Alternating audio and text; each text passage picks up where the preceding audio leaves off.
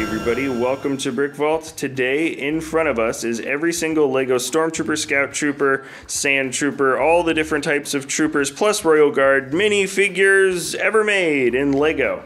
There are 90 figs in this collection. 45 was the last time we did this video, maybe 3 years ago, so they've been adding quite a lot of figs in this time. And we're going to be going through this collection chronologically from when they came out, what sets they came out in, and how much they are worth. But before we jump in, I do want to say that if you like this minifigure display case, we have them in multiple different colors, and we sell them at our web store, www.brickvault.toys, made of red oak, built in America. They're very, very, very high quality, and if this looks cool to you, then you can check out the link in the description below. Right now, it is filled to max capacity, which is crazy. No more, no less. This is 90 figures in the case. Technically, there's 2 rows of studs here, so maybe you might be able to fit like guys kind of hidden behind this, but really this is what I would consider the absolute maximum capacity, and it looks pretty cool. I didn't mean to get exactly 90, it just kind of worked out that way. But anyways, a lot of guys to get through. Obviously I'm going to be going pretty quick to get through this entire collection in a relatively timely fashion, so let's start off with the very first guy back from 1999. Alright, and believe it or not, the very first trooper was not a Stormtrooper, but in fact a Scout Trooper. I'm not going to say the set names that appear, there's too many to talk about in this episode, so you'll just see these sets appear in the screen. But what makes this guy unique, aside from the fact that this is his very early print there, look at his face. He's got a yellow face and a black visor, so you could take the helmet off and he would still look normal or relatively useful there. So that's kind of interesting. You have the open visor piece, so yeah, you can see the little sheen on the inside. That's kind of fun. He's just $5. And then moving down here is the very first Stormtrooper. It's funny, some of the prints for the front there were always kind of separated or offset, so you'll see on a lot of these helmets there's just misprints here. It kind of looks like a little bit of a mustache, but this is the basic guy. He's got the early blaster, came out in several sets, and is currently worth $6. Next up is our first Royal Guard. The thing that makes him unique is the fact that he's all red. They had slightly different variations of dark red or black hands later down the line, but he's all red, and that print for his body is the only print for any of these guys. Wow, that thing is really stuck on his head. That print right there is the only one that never gets updated throughout any of the years, which is kind of crazy. So that's an interesting, unique thing about the Royal Guard fig. He basically just has different colored plastics on him, and you might think this guy has a different helmet print. He doesn't. It's just you know, the printing wasn't that consistent. These blue lines are a little thicker. The only thing that actually makes him unique is this, is the Legoland or the Lego Group logo print on his back. So that's interesting. He's 2002, and then this guy was also released. He's the first Snow Trooper. What actually makes him unique is both the black hips and the fact that he's got this Lego logo. According to my research, he came out, I mean, like technically right before the actual first Snow Trooper that doesn't have any back printing. My guess is their release was relatively around the same time, and it's probably worth showing these two guys off together, because the only difference here is this is the old gray hips and light bluish gray hips. You might not be able to see it in the light, but that really is the difference. But they're pretty much the exact same figure, and then the same thing goes for the next two guys.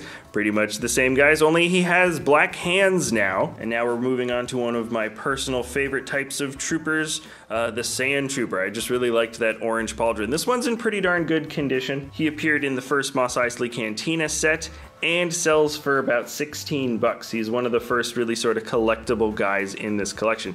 He's got the little mustache print, the little misprint, which is funny. And then the only fig released in 2005 is this guy, and he is very unique. He came out in just one set, but look, he's got leg printing. Lego experimented with adding extra detail to certain minifigure parts. He's also got printing on his back, which is really nice. And he's pretty unique in that sense. I think it looks pretty good. I like that they managed to make the belt connect on the groin piece there. That's actually not a bad bit of detailing there, but it simply wasn't cost effective, so they stopped doing it. He is a $17 fig, brand new, so pretty collectible. And then I totally forgot to mention in the beginning, but this is the original Stormtrooper. He has a yellow head, just like the Scout Trooper that you saw, and what makes this guy guy unique is that he's got both a flesh head, and you can see that there's a little dotted nose pattern along the front of his helmet. If I show the last helmet off, you can see that's a little black strip, dotted nose strip, and then this guy has a black strip, and yeah, right there. That's the only thing that makes him different there. Flesh head and a black strip. So lots of, oops, sorry about that. Lots of very subtle differences, but technically these figs count as different releases. And all right, here is the next Royal Guard. He's got black hands instead of being completely red. He appeared in a couple of sets, including the Death Star. Let me just say right now, there are guys called Death Star Troopers. I didn't include them in this collection because they're really kind of closer to crew members, so they would be in the officer/crew member collection. Let me show these two guys off at the same time. They're just like the other Stormtroopers we've shown, except this time they both have black heads. So they've now got completely black heads. That's the only thing that makes them unique. And the differences, once again, are the stripe and the dotted line. Moving on to the next two guys, here are two more Sand Troopers, or sometimes they call them just like Stormtrooper Commanders. They each came out in the same set, though this guy came out, he was released, I think, in 2007 originally, and then as the same set was being produced the next year, they just kind of updated the prints. And so you can see the dotted nose pattern and just the general improvement between one figure and the next. So technically they count as being different guys. And now we get our first really unique trooper in a while. This is the first of the Shadow Troopers. So he's actually really cool. I like that he's completely black here. He's got some sand blue printing on the sides of his helmet, which pop out a little bit more. A little bit of chrome printing in the front, which really pops, and even a little bit of chrome reflective printing right down there at the bottom. He appeared in a couple of sets, sells for $5 brand new. I think that's pretty cool for such an old fig. And then here is the next Scout Trooper. There are some subtle differences on the chest printing. Technically that is an updated chest printing, and he does not have the yellow head with visor. It's an all black head this time. No printing on the back for the Scout Trooper though. And then you might have been distracted by this guy sitting in the corner of the frame. This is the Chrome Stormtrooper. He's kind of leaned forward a little bit. There he is. He's really cool looking. Everybody likes him. This is what everybody wants for Chrome Phasma, and I definitely agree. He appeared in a promotional poly bag from 2009. He sells for $40 brand new. Maybe a little bit more if he's in the actual poly bag. So not bad for an extremely collectible fig. And you can tell he's authentic because they move the arms back when they spray the chrome on. And so they have the minifigure arm painted back. So the back right there and there, it's a white minifigure piece with little open white bits on the back of the torso. So anyways, some of the newer chromed figs, they actually have a better technique. And they don't have those spots that are missing, or they're in different areas of the figure. So anyways, that's just kind of a nice little detail. And we're moving on to a commander with a black pauldron. Technically, he's still considered a Sand Trooper. He's $8, and he also has this cool little build on his back. So he's got a little neck bracket included as well. Then from the Endor Battle Pack, we get a Scout Trooper and a Stormtrooper. And let me just take the helmets out of their hands because he's got an updated print. Scout Trooper is updated, but they've also got balaclava faces for the first time. Personally, this is my favorite kind of printing to get for any type of Stormtrooper fig. It makes the most sense because they've got black around the edge of their neck instead of flesh color, which is pretty standard nowadays. And then finishing off this round of 12 is a Sand Trooper who's really dirty. He's got a balaclava face under there as well, but really the things that make him unique is that he's got an updated print for the body. The first time we're seeing prints for the legs on any of these figs. Now, I mean, coming back from that one offshoot in 2005. And yeah, updated printing all around. Really, really good. And even the pauldron has some detailing as well. So this guy's much, much more detailed. From the same set comes another Sand Trooper. He's got a white pauldron, same printing. I like that his, I think that could be a tracker. Maybe it's a thermal detonator detonator. It's just a single round stud. And I do want to point out that he's got the, whoa, his head was stuck in the helmet there for a second, but he's got the tan face, the balaclava face, and I just wanted to show that because pale face, and then they switched over to the tan face for this next guy here, because you can see it's a little transparent, and I think the designers didn't like that you could kind of see the black head through the pale face there. It just didn't look as good, so they darkened the ink, made the Stormtroopers tan. How did they get a tan? I've got no idea, but that's what makes this guy unique, is the fact that he's got a tan balaclava face. The print was the same. And you know what? These guys came out in different years, so I'll show them off one by one. But this is the first of the Sith Troopers, like the Sith Troopers from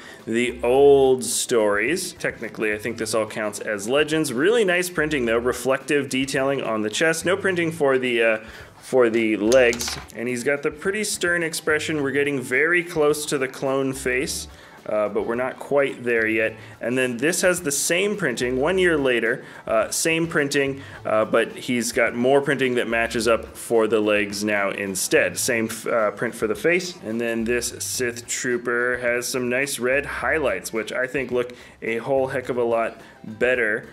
He just looks a little bit more menacing. The red just pops much nicer. And if you look at his face, he's actually slightly more angry. He's got a unique little face print there that makes him slightly different from the other Sith Troopers. This 2013 Scout Trooper is amazing. Honestly, they have updated him since then. You'll see the update later, but this guy looks great. I think this guy, even if he came out nowadays, would still be a pretty nice fig to get. I think he's a pretty clean looking dude. He's got the tan balaclava face still, so you can turn it around, you know, because you don't want the tan face sticking out the open bit of the front of the helmet. And speaking of which, that's exactly what I did for this guy. So when I lift his piece up, you can see the tan balaclava face. But actually, this is the first updated print that we have for the Snow Trooper, which is kind of crazy. The Snow Troopers went a very long time without getting any updates. Good looking fig, and then you guys will probably recognize this Stormtrooper. He is incredibly common. He came out in a ton of sets, and check out his face. There we go. This is the classic Stormtrooper face that they're still using nowadays. He's technically, that face appeared on Clone Trooper figs first. I know a lot of people like to point that out, so it really is a Clone Trooper face.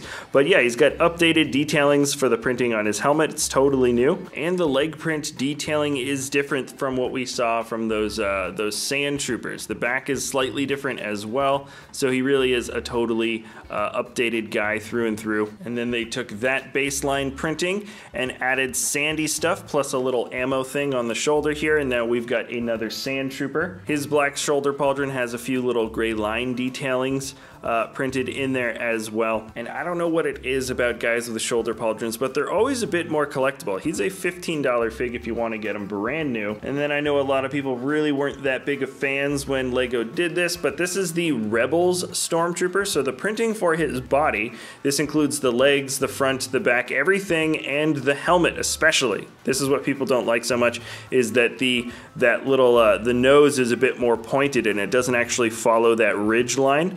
They didn't bother to change the mold for the helmet because it didn't make sense for them to do that, but they changed the printing on it. So that line is actually above that little break in the nose, which is, it's just off. People aren't really a big fan of that. He came out in a ton of sets though. He's super easy to get. And here is our third Royal Guard. He is all red with dark red arms and hands. So that's what makes him unique. He's still got that stiff cape. His spear is brown now, but same printing like we saw in the very beginning. And here is a Snow Trooper here with a Kama. Check it out. He's got a Kama neck bracket with a little printed piece that shows like a power cell or a pack on his back. So that's pretty cool. He's got the standard Stormtrooper face under there if you really want to see it. There he is, and let's move on. And now we're looking at a Snow Trooper Commander. You can see the different chest printing there. That's the little indicator there to show the rank. So he's got a different chest printing that makes him unique. And then we are moving on. This is still the standard, actually not standard, this is a Stormtrooper Sergeant, but he's got the Rebel detailing there. So the body is similar to the Rebel Stormtrooper, but he's got the little white pauldron, which is nice for a guy who appeared in a promotional polybag. He's still relatively cheap, And then here is another Rebels Stormtrooper, but he doesn't have the Clone Trooper style face. He's like the only Stormtrooper ever that doesn't have this Clone Trooper style face once the year has passed. So that's kind of interesting. Can't tell if that was just like a fluke on Lego's part to change the face up randomly for one guy in one set. But this guy and, well, let's just say this guy, the Shadow Trooper and the Shadow Guard, they both came out in the same set and they're awesome. I really like both of these guys, but I especially like the Shadow Trooper because of just the cool detailing that we get for him. I believe his armor is supposed to be made of Durasteel, so you can see it's been weathered in the front, but shiny in places where it hasn't really been totally beaten down, and I just think it's a great bit of detailing. Color inversion here is nice. It's super simple, but it's actually pretty effective. He definitely looks like a menacing guard. And now we have entered the realm of the First Order. So this is the first of the First Order Stormtroopers. He appeared in a massive amount of sets. Really nice detailing for him all around, just so you guys know for sure. Same printing that we always get. I do like the mold for the helmet quite a lot. The First Order Stormtrooper Officer came out in one set. The only difference is that he's got this little pauldron. Not a bad look. I like it. It's almost red. It looks red or maybe really, really deep orange. I can't quite tell. It could be red. And it definitely increases his price. Now this is the Snowtrooper. He's got a cama, the First Order Stormtrooper, a little neck bracket, little detailing here. Nice looking guy all around. I like the printing for the legs a little bit more than the Stormtrooper. And in one of those sets there was a Commander version, which is exact same, but you got the shoulder pauldron. Now this guy was cool. I'm glad they included him in several different sets. The Flame Trooper, quite a bit of nice accessories, special mold, which is great for the helmet, and exclusive printing for, unique printing for him all around. Really like that he came out in several sets. Now here is the first of the Captain Phasmas. She is a $12 fig, not bad, great detailing. And I know I've mentioned this once before, but it would be great to have her in chrome for the future. Some of you might already know, but she doesn't have a face here, just a standard black head. And this is the first guy of the next year. We've got the Imperial Jump Trooper, and a lot of people associate the timing of his release and the fact that he's got a jump jet on his back with the Battlefront 2 game. I really like the battle damage on him though. It's pretty darn good actually. It's basically a standard Stormtrooper that just has some extra cuts and scrapes and blaster shots all over him, and pretty good printing and mold that makes up the jump pack, the jet pack on the back. And from the same battle pack comes a Shock Trooper. Really cool looking printing. I love the red highlights. Definitely a unique version of a Stormtrooper for sure. And here is the Heavy Gunner for the First Order. He too also came out in a battle pack set, and you can see just the heavy sort of ammo armaments that are on his chest. I think he's good for reloading. And then the May 4th promo poly bag came out with another Heavy Gunner. You can see the difference. He's just got that little thing on his shoulder, just higher up. That's the only thing that makes him different. He's definitely, a lot of people considered him pretty much a disappointment for such an exclusive release. And then this guy is not an exclusive fig. I just like that he came with this baton piece. He appeared in the Battle of Takodana. The fig isn't unique, and technically this doesn't count as like a unique figure, but I just liked that he came out with a unique weapon. And we're moving on to this guy. He's a First Order Snowtrooper with no cama for the first time. Technically that counts as a unique release. I think they did that because he appeared in a micro fighter and the seat was kind of close together and the cama probably would have gotten in the way. And then we've got a Royal Guard with a soft cloth cape. Ooh, yeah, there we go. You can spin him around with barely hitting the other guys. Soft cloth cape, that's what makes him unique. And then this standard Snowtrooper comes with no cama. Came out in the Star Wars Advent Calendar. No cama makes him a unique release, and we've got a Death Trooper. Finally, a guy that's cool again. Sorry, we went through a lot of repeats. And here is a totally updated new mold. Totally updated new prints. I like that it's all gray. He's just really, really kind of blacked out. The little green highlights on his helmet look awesome. With the black shoulder pauldron, he is a $7 figure. It only came out in one set. And then here is a Sand Trooper. Or sorry, I think Imperial Shore Trooper is like his his like official name. I love the sand green though that is made up on the arm and goes onto the chest. New molds for the helmet. Great detailing all around. Really a good looking trooper. And then this next guy is slightly different. He's got slightly different printing for the legs, the chest, 2 sand green arms, and he appeared in one of those collectible little rotation thingies. The black camo definitely makes him unique, and he's called the Scarif Stormtrooper, not the Imperial Shore Trooper for some weird reason. And then we've got a tanner version of both of those guys, also known as the Scarif Stormtrooper or a Scarif Stormtrooper. And I do like that ammo belt printing on the leg. I think this is the best version, honestly.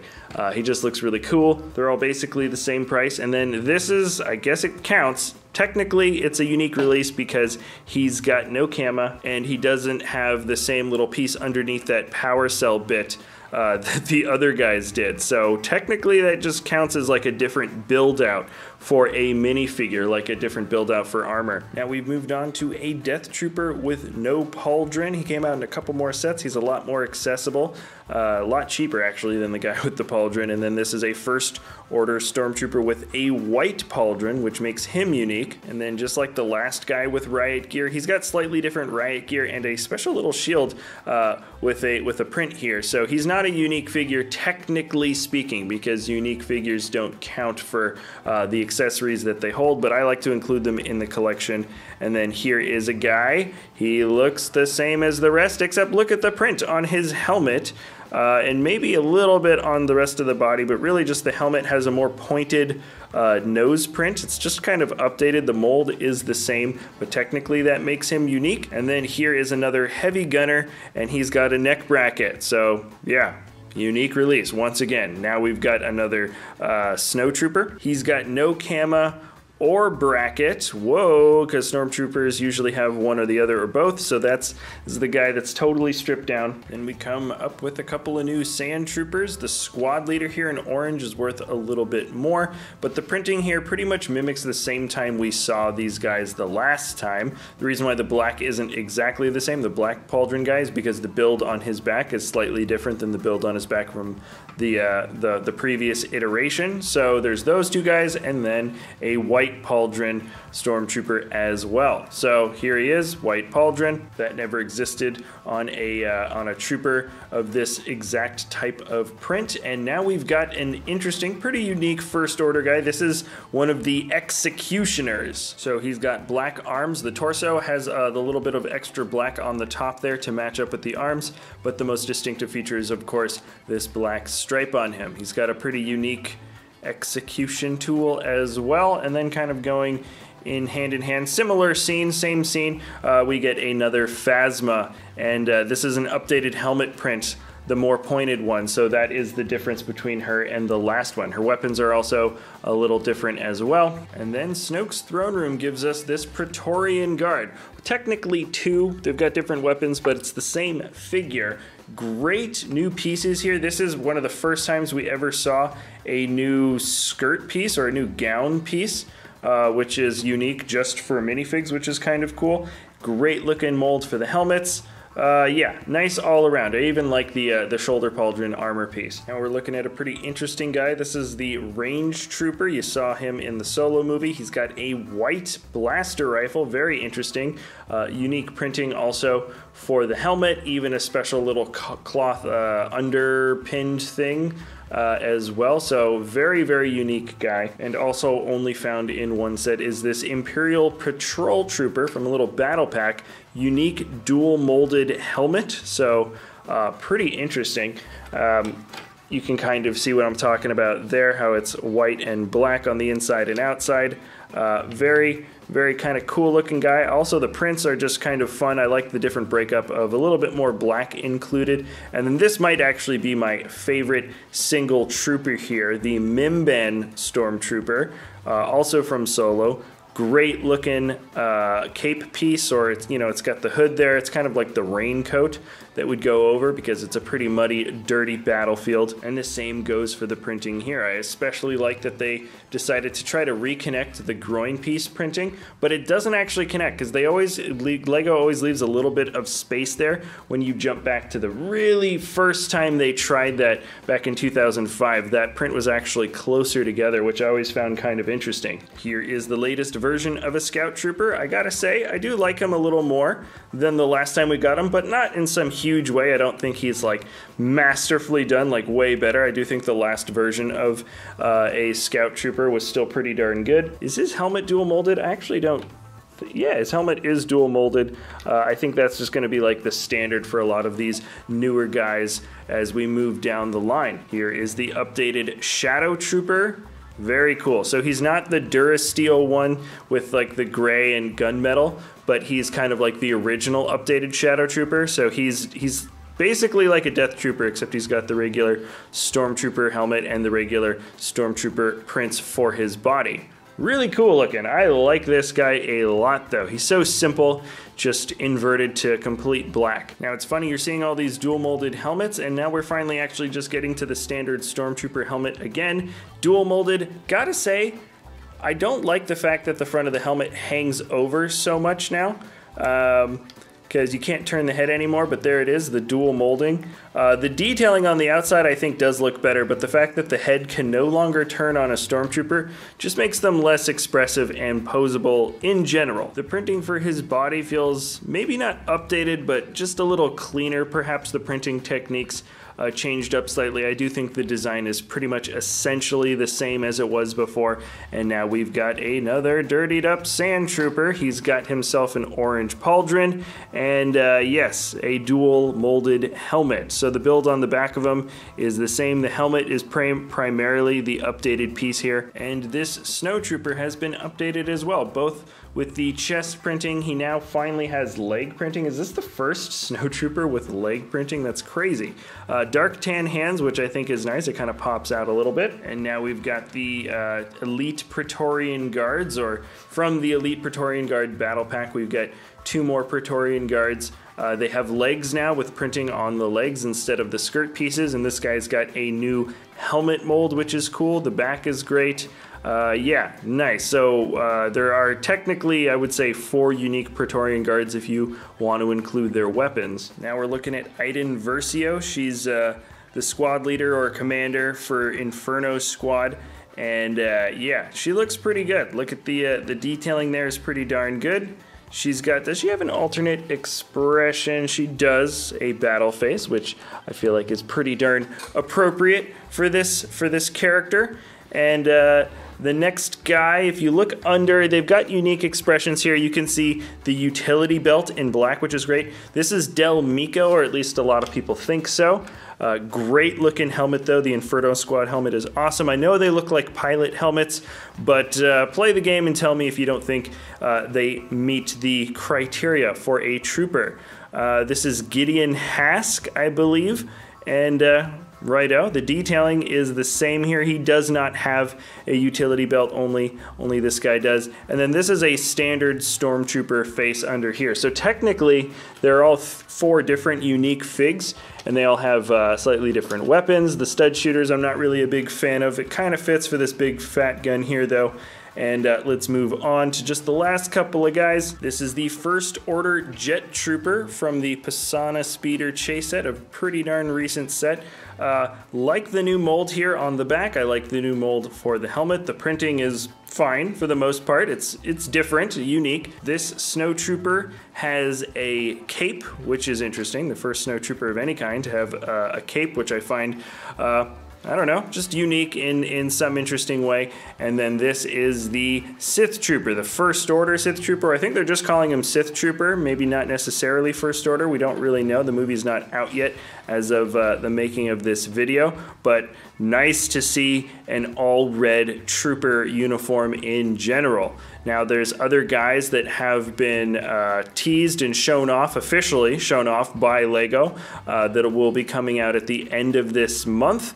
So these are the pictures of them. They obviously will be added to the collection, but let's jump back to all of these guys together one more time. All right, that is going to be it for this collection review video, guys. There was a lot in this one. I like to end by saying for any new figs coming down the line, I think the top one that I would want to be added to the collection still would be Chrome Phasma, just because that makes sense for that figure to be chromified instead of flat silver.